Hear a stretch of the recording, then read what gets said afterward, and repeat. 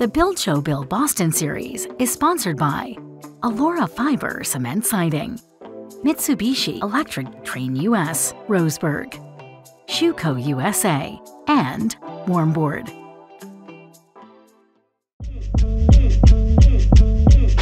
There's a lot of ways to start a project, right?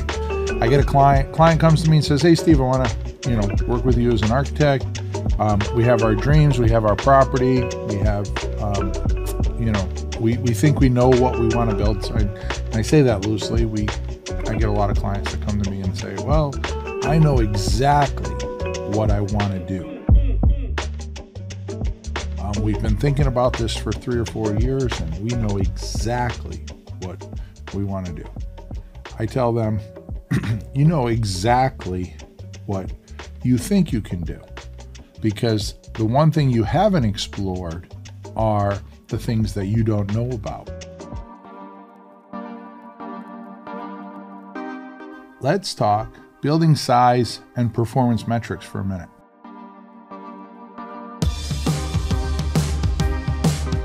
Been doing this 30 plus years. Yeah, that's just, can't change that. But one of the things I've learned in 30 years is there's this thing, I label it as upward pressure. And upward pressure is, the size of the house. Clients, I have never met a client that probably doesn't want a bigger house. Size of the house, it matters, right? It matters in that there's the initial cost of the size of the house. There is the maintenance cost in the size of the house. There's the operating cost in the size of the house. Now, when you're building a house, a lot of people like to just focus on the cost to build the house, right? How much is that house per square foot?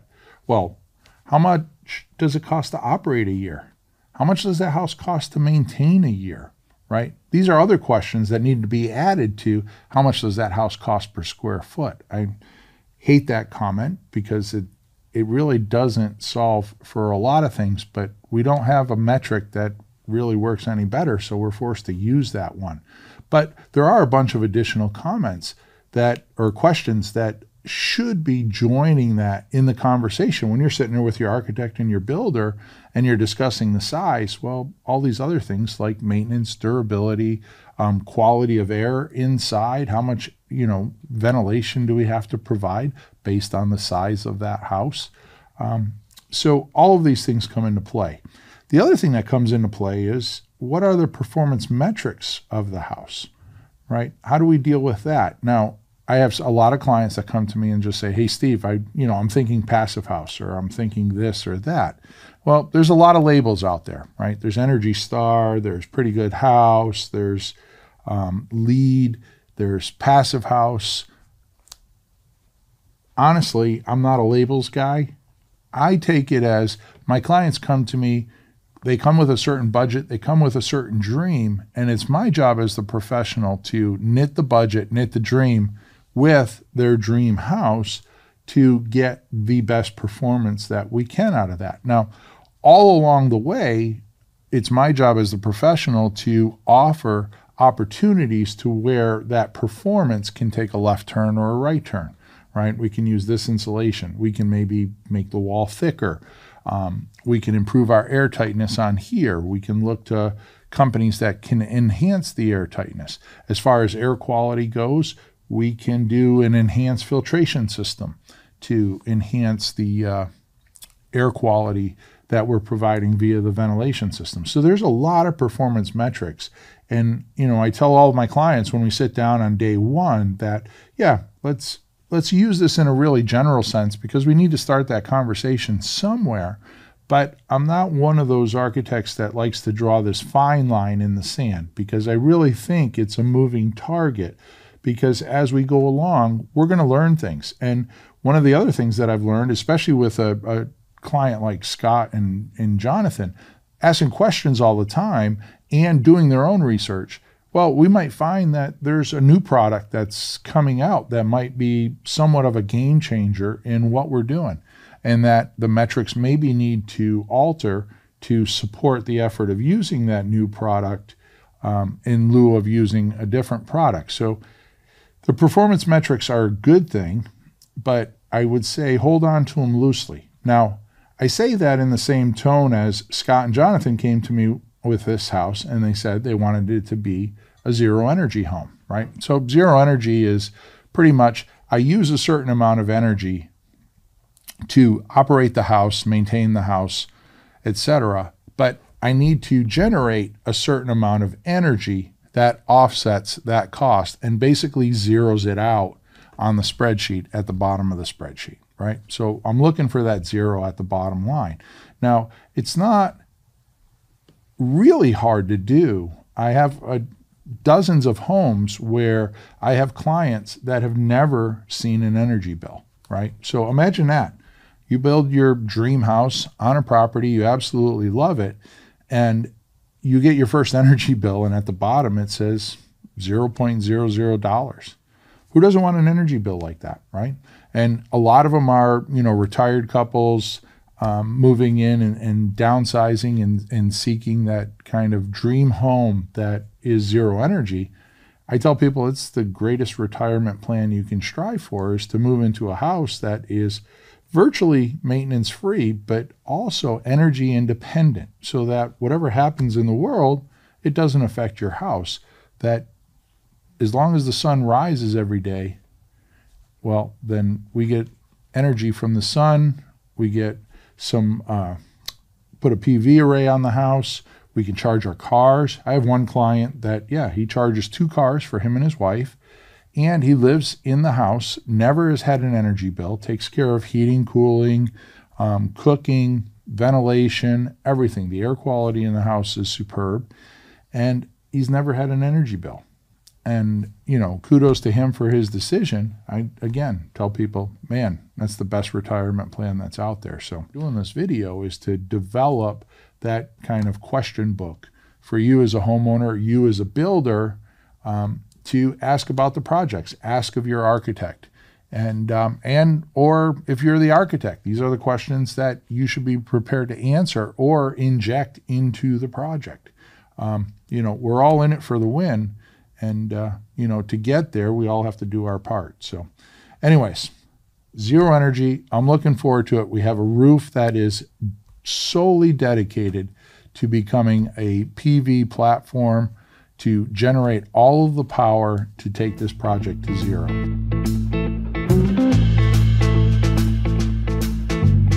All right, so now that we know, at least set up the goalpost of what our performance metrics are, the next step is to knit those together with the desires of our clients, with their home and their dreams of what they want this home to be. And right, so everybody wants a zero energy house, but you still want it to look good. You still want to have a beautiful kitchen. You still want to have a beautiful living room, and you want all the aesthetics that come to it.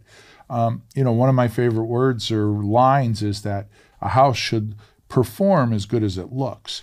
So there's a lot of houses out there. There's a lot of very talented architects out there that absolutely make stunning projects. But when I dive into them, I'm kind of saddened by the fact that maybe the performance isn't anywhere near what the aesthetics are. I'll give you a quick analogy. Imagine you go to a dealership, you're looking to buy that brand new Ferrari, and you look at it, things as sexy as hell, you walk around, mouth watering, dreams coming true, then you pop the hood and you find out it has a Volkswagen engine in it. Not that Volkswagen is a bad company, but it's certainly not a Ferrari motor, right? You'd be a little kind of saddened, a little disheartened that the performance isn't matching aesthetic metrics. Well, what we're trying to do here is make you aware of how do we ensure that the performance metrics are meeting the aesthetic metrics of the house so that we're giving you the complete package, right? When we put a building on the ground, understand that it's probably not going to sit there for 5 or 10 years. I mean, in New England, I've worked on projects. The oldest house was built in 1690. So I can't imagine the guy that was putting that house together in 1690 was thinking that there was going to be an architect in the year 2000 that was going to be renovating that house 310 years later, right? But the reality is that what we're building today, it's going to sit on the earth for a little bit of time. And in that little bit of time, it's going to demand some loving, some tenderness and care. It's going to demand that the house be properly heated, cooled, all of that good stuff. And it's kind of our moral responsibility to ensure that the aesthetics and the performance metrics are on the same page, that we're not sacrificing one to achieve the other. So anyways, the way we get there is we have the performance metrics in mind. We have a client that is bought into the system. Now, as an architect, we got to dive into the details, and we have to knit together what I call that sweet spot, right? Because there's a lot of materials out there. There's a lot of ways to skin the cat, if you will, for that old cliche. You know, there's not necessarily this insulation is better than that one, or this product is way better than that one. I mean, I hear that all the time in conversations around the construction industry. But the reality is the one that works the best is the one that's installed properly with the right intention and the check to make sure that the goals of our intent have been met. So it's kind of this closed loop, right? That we select materials based on what we want to do, we detail them out, we work through those details, we then verify at the end, test whatever we need to do, and assure that our initial intent has been met. And if it hasn't, then obviously we need to work with the contractor, do whatever we need to do.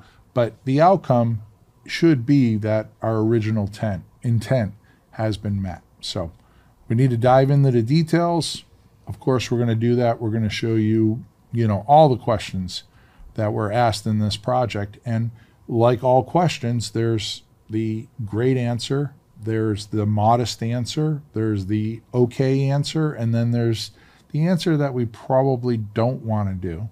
And so we're going to run through that gamut of selection processes of when do we choose the great answer, when do we choose the more modest answer, because you can't have all A+ decisions and solutions unless you're willing to pay an A+ price. And not everybody wants to build the A+ house. I mean, everybody wants to build it, and not everybody wants to pay for it. So you're always challenged as an architect to find that sweet spot, right? Because that sweet spot is how do those decisions get made? How do they kind of knit together to make the process? Probably the best analogy that I've used with working with clients is to think of every project as a giant abacus, right? So all the knobs are on the left-hand side. Left-hand side is probably the least approved choice that we want to make. To the right side of the abacus is the greatest choice we could make or solution. Well, the reality is the sweet spot is not moving every knob to the right, because for most clients that isn't really possible, nor is it even really desired. But it's my job as the architect to move the knobs a certain distance and kind of knit that project together to, again, find that sweet spot in what we're doing. That's kind of the background of how do I work with homeowners and what are we striving for? What is our goal here on the project, right? So now the question that comes up is, well, how do we get there?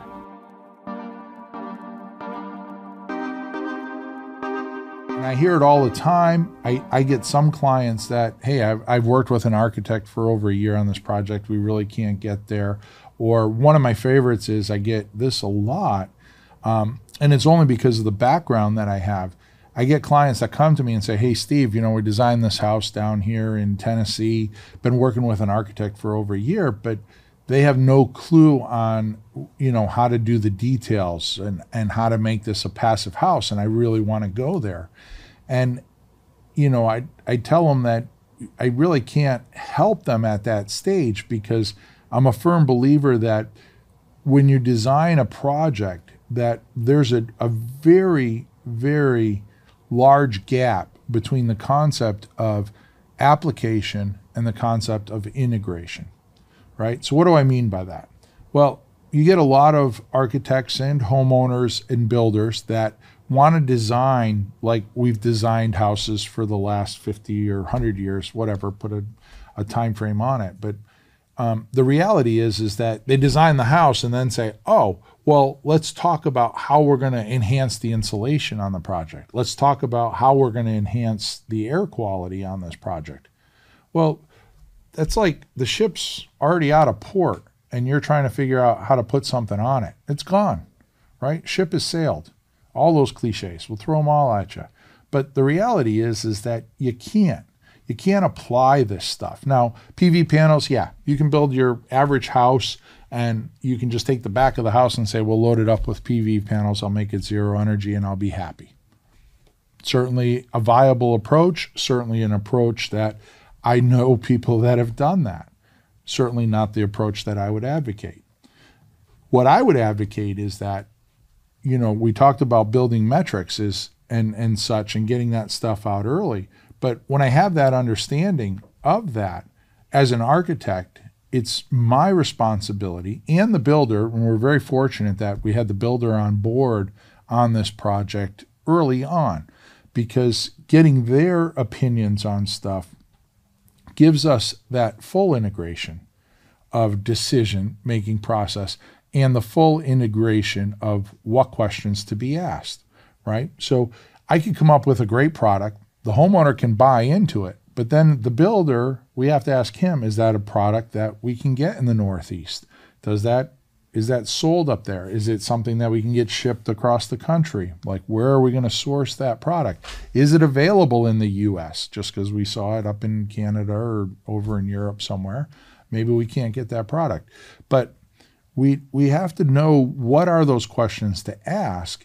And then when we ask those questions, we need to be able to take those solutions and we need to integrate them into the project, not apply them to the project. They need to be a part of the project. There's a lot of things that are easily done when we're designing the house for it. Now, a lot of people love to sit there and say, oh, that's a real expensive, option. Oh, that costs a lot of money to do that. The reality is a lot of these things surprisingly don't cost a whole lot more money. Yes, they might cost a little bit more money, but they don't cost a whole lot more money if they're part of the integrated plan. If they're part of the applied plan, hell yeah, they might cost a bundle of money because it's not easily installed. It's not part of the design. So that integrated set of details, the right questions to ask, all of this stuff, it's imperative to the success of the project. And that's what this video series is all about. One of the real reasons to work with an architect is that you're not an architect, and you probably don't want to be an architect. You want to play architect sometimes. I have clients that definitely want to play architect. But you're not one, and so how do we explore that spectrum of design possibilities for your particular project, right? That's why people would come to me. That's why people would hire an architect. But even with that kind of metric, clients are going to come to me and say, okay, I want you to design a house. We want, in this case here, let's say a 3,000 to 3,400 square foot house. Okay. Where do we go from there, right? Because that spectrum of metrics is about 1,000 miles wide. How do we narrow that goalpost? How do we get it down? But I always start every project with the same approach, and I call it, client homework. It's pretty simple, somewhat self-explanatory. I send them out an email. The email has a series of questions and tasks that the homeowners have to perform. Now, I also tell the homeowners, whatever the client team is, that they don't share that information until each of them has finished and completed their homework and sent it to me. But the reality is that by separating them, I always find it very interesting that occasionally clients have some common goals, but occasionally, and probably more times than not, they have some very specific different goals. For example, I did a project where having a bathtub in the master bath and having kind of a nice, serene environment for that to relax was how the husband wanted to come home. He said, I come home every night. I want to take a bath. I want to relax. That's kind of my time to myself. Okay. I've had people that focused on, hey, I want a really cool media room in the basement, or I want a cool garage. I work on cars and we're going to put a car lift in the garage and such. Or the wife might want just a really cool kitchen, or she focuses on the master bathroom or the outdoor relationship of the house to that property if there's some significant aspect of the site. But the reality is that all projects are different, is my point. And to sit there and just say, okay, let's just start designing a house, I, as an architect, would be pretty naive to just kind of put down on paper what it is I think we should do. So I give homeowners, this homework. And the homework is very simple. First question is, what does a successful home mean to you? Now, what do I mean by that? What I don't want to get, and I explain all this to the clients, and it's in this email that I send out. A successful home is not, don't come back at me with, oh, I want a 20 by 20 family room and I want our bedroom to be minimum 15 by 15, etc. I don't want that. I want the emotional side and the kind of more, spiritual side of what it is that you're trying to achieve by building what you're calling your dream home, right? I want to understand things like, in our family room, well, we throw parties all the time. Our house is Christmas party, Thanksgiving, Super Bowl parties. So we really need an open space where we can handle 30 guests and have a party, but I still want the family room to be comfortable when my husband and I want to sit and watch a movie on Friday night, right? I have some clients that say, we're not even going to put a TV in the family room. We just want a really nice, comfortable room where the family can gather, play some games, hang out together, and the TV isn't the focus of that room. So there's a kind of a wide spectrum, as you can see, that in just family room design. There's the couple that wants the, 70, 80-inch plus TV on the wall, and then there's the couple that doesn't even want a TV on the wall. Those are two different spaces to design for. The site plays a major role. I always go out and visit the sites, walk the sites with the homeowner, and kind of extract what they feel is important about the site, right? So, yeah, we bought this site and we love this site. Well, why do you love it, right? What's driving that love? What drove the decision to make the purchase of that particular site? All of these things need to get wrapped up into that. What is going to make this a successful home, right?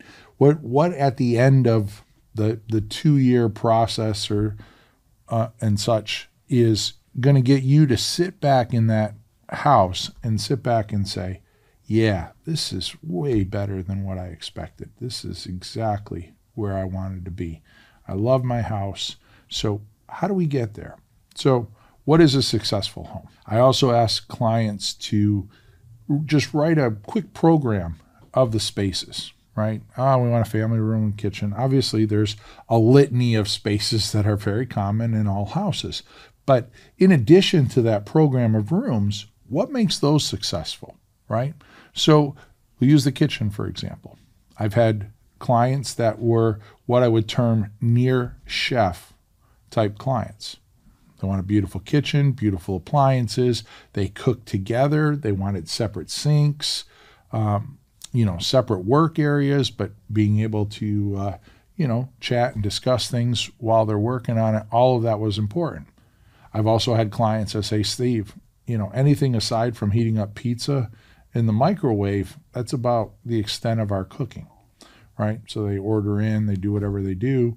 But the reality is those are two different kitchens. In the design process, all of these thoughts migrate, but the homework's job is to take that 1,000-mile wide goalpost and get it down to, 8 or 10 miles wide.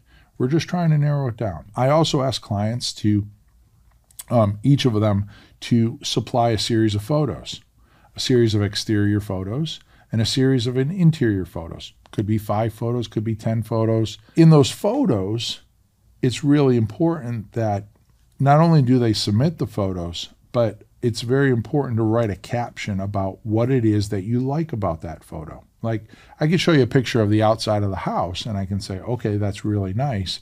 I like those roof lines. And the client says, well, yeah, it wasn't really, I didn't pick it for the roof lines. I really like the window arrangements that were in that photo. Or from the interior, it's, they send me a picture of the kitchen and I say, okay, that's a really nice kitchen. And the wife says, no, I sent you that photo because I really like the floors in that kitchen. Okay, well, that's why we write the captions, because I'm trying to, again, understand what it is that you like and what it is that you don't like. And I'm not necessarily looking for, hey, this is the stairway that we love, and then we just simply copy it. It's more so that we're just, again, trying to narrow that goalpost down to a workable size, a size where I have some direction to understand what kind of design does this thing want to be. People say, oh, I want a modern house. Okay. There's a lot of kind of different modern houses out there that you can design for, glass box to, kind of something a little bit more country modern, as opposed to something that's, say, on the beach of the coast of Florida or California. There's different houses. There's, the Colorado mountain modern, these nice big glass boxes, big heavy roofs.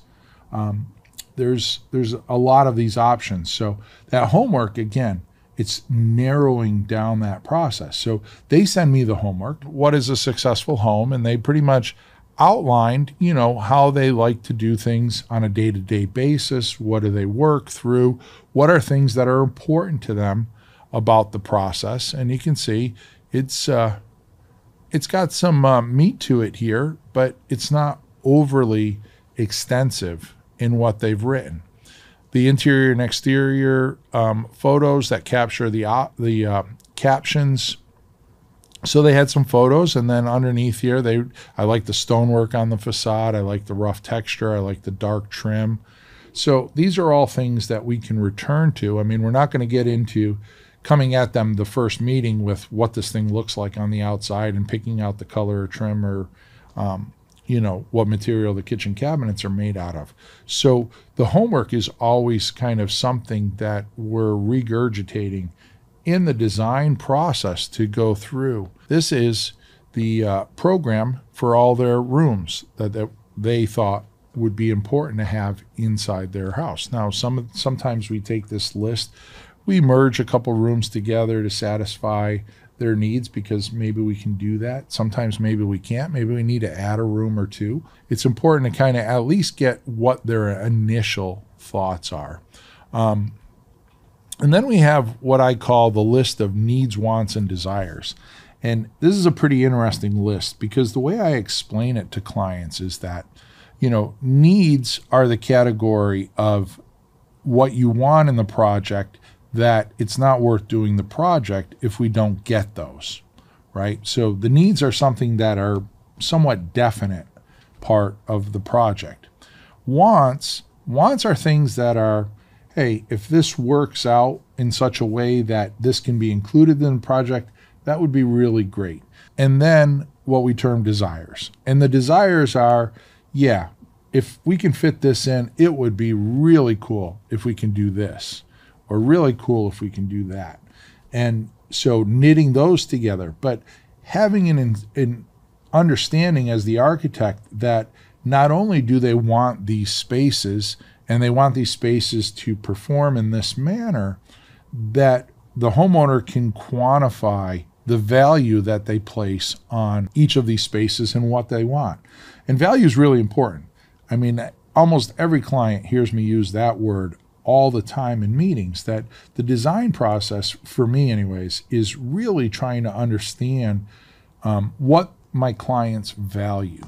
And it's different for everybody. And the reality is sometimes you're not going to get everything you want, right?